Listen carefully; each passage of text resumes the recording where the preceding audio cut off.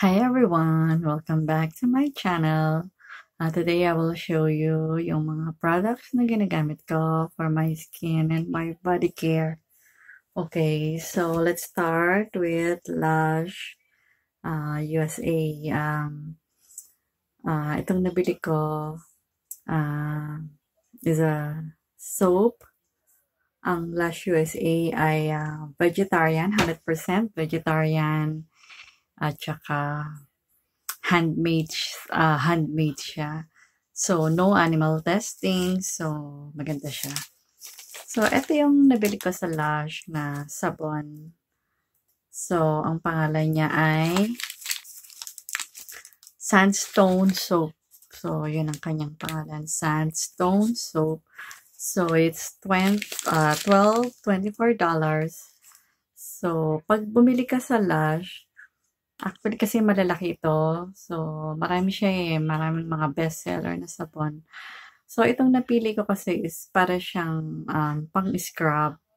Pero smooth siya ha. Kaya lang, parang ang effect niya, parang siyang pang-scrub. So, for the body, ginagamit ko siya. Para makatipid, ang ginagawa ko, kinakat ko siya dito. So, siguro pag kinat ko, mga tatlong, siya. Para at least mas matagal ko siyang magagamit. So, ang effect niya parang mas nag-even yung skin tone mo. So, yun. Kasi nga parang kang nag-scrub. Plus, yung amoy niya kasi mabango siya. Parang lemon ang scent niya. So, alam naman natin na ang lemon ay nakakaputi ng skin. Okay, so yun yung aking latest na ginagamit ngayon. Yung Lush na Sandstone na soap. Okay? So, next, ano pa bang gamit ko? Ito. Ito, for the longest time, ang tawag ko kasi rito is Nivea Cream. So, recently ko lang nalaman, ang basa pala rito ay Nivea Cream. Okay? So, itong Nivea Cream, sobrang tagal na nitong product na to, diba? So, ito, nabuksan ko na rin siya. Ginagamit ko to for my face and for my hands. So, ayan. Nagawa ko siyang hand cream.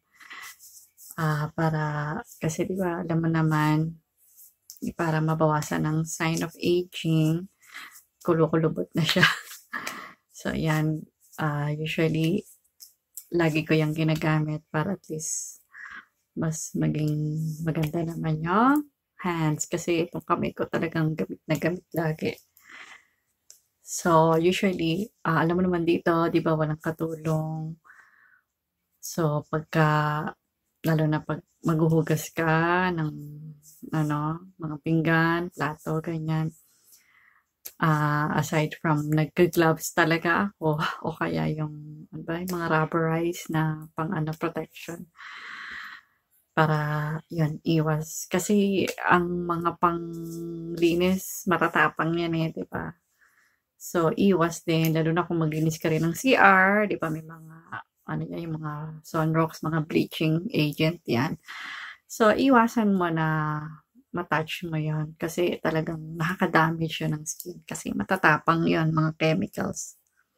Okay, so make sure na lagi kang nag-gloves. So, ano pa ang gamit ko? Ito yung isa ko pang laging gamit, yung Vaseline na petroleum jelly.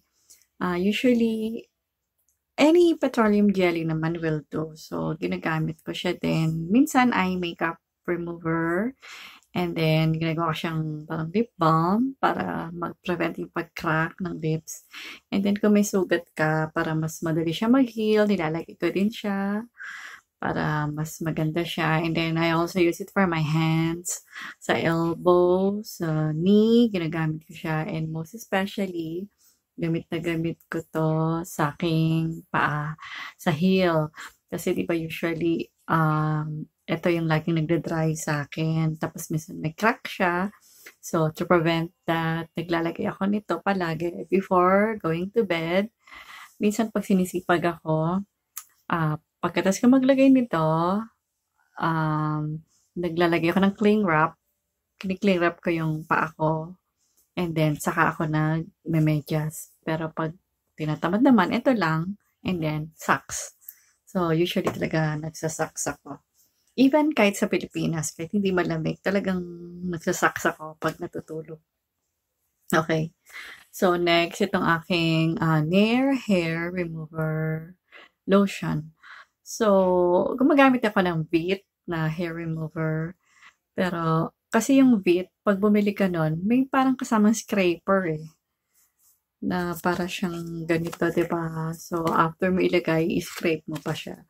Unlike ito, pag ginamit mo, so, it's lotion. So, habang hindi pa siya nababasa, ilagay mo lang siya. Usually, ginagamit ko siya sa underarm. And then, dito, down under. Sa pubic. And then, sa legs.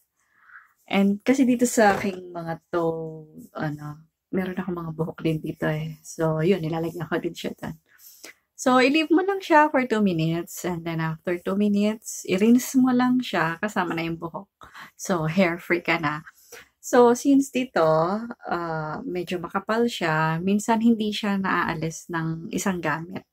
So, siguro the following day or after 2 days, i-repeat mo lang siya. Gamitin mo ulit. So, ayun. So, maganda siya. And then, after kong maligo, usually, mas maganda, yung pagkatapos mong maligo, diba, wet ka pa, use baby oil to lock in the moisture sa katawan. Sobrang ganda ng effect niyan. Pero, minsan naman, ang gamit ko lang lotion. So, ito yung aking favorite na body lotion, yung Johnson's. So, ito yung pinaka-favorite ko sa lahat ng lotion. Pag wala naman yan, ang gamit ko Jergens na baby lotion or yung Aveeno. Okay.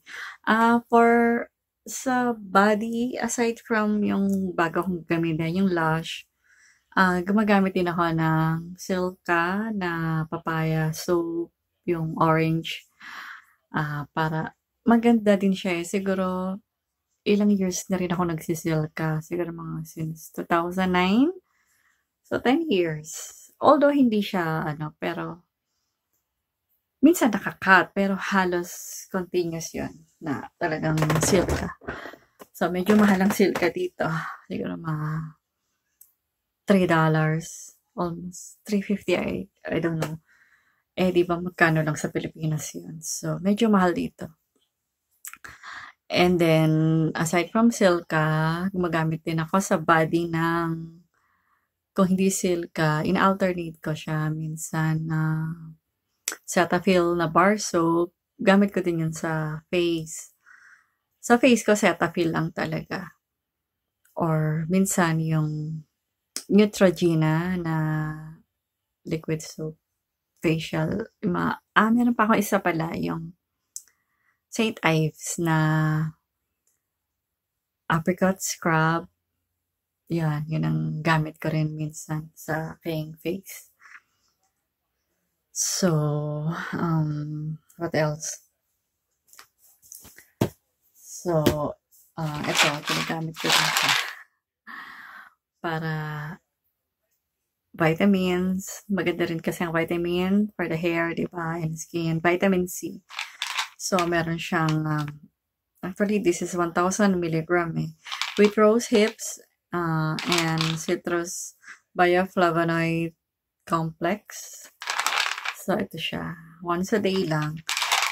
Meron din akong ininom yung glutathione na 500 milligram. Binibili ko sa GNC. Pag bumili ka, siguro mga ganun siya kalaki. 60 capsules. I think it's less than $50. So, yung before, akala ko ang glutathione is pampaputi lang talaga. So, yun ang akala ko. And then, siguro mga 2 years ago, nalaman ko, nabasa ko na ang glutathione pala is one of the best na antioxidants. So, ang side effect lang pala talaga niya is puputi ka. So, ayun. Yun ang aking iniinom. And then, as much as possible, inom ka talaga ng water. Although mahilig talaga rin ako sa coffee, 'di ba?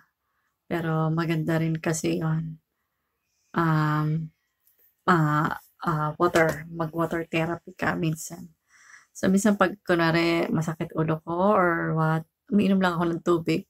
As much as possible, 'di talaga ako umiinom ng mga gamot na pang-medika ano, yung mga paracetamol, ganyan, ibuprofen. 'Pag may pain ako, tinitiis ko lang siya talaga. Kasi 'pag nasanay ka, 'di ba, parang mas tumataas na yung ano ng dosage mo, kailangan mo. So, what else? Isa pang tip na maibibigay ko sa inyo is yung regarding sa moisturizer. I remember I started using moisturizer since 2008. May nagbigay kasi sa akin. Ang gamit ko nun is yung Lancome na Absolu. Actually, pagka pala, kailangan mag-start ka at an early age. Siguro mga 20 or 21, nag-start ka na ng skincare mo na mag-start ka. Kailangan talaga i-cleanse mo and then maglagay ka ng toner, tapos serum, and then moisturizer.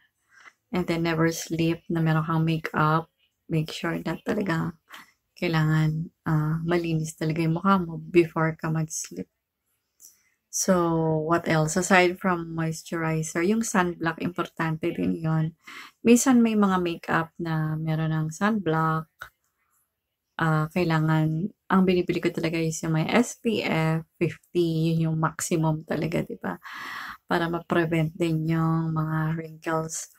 And then aside from that, always wear yung shades sa araw para kasi yon nagko-cause din yun ng, alam mo yung parang wrinkles dito.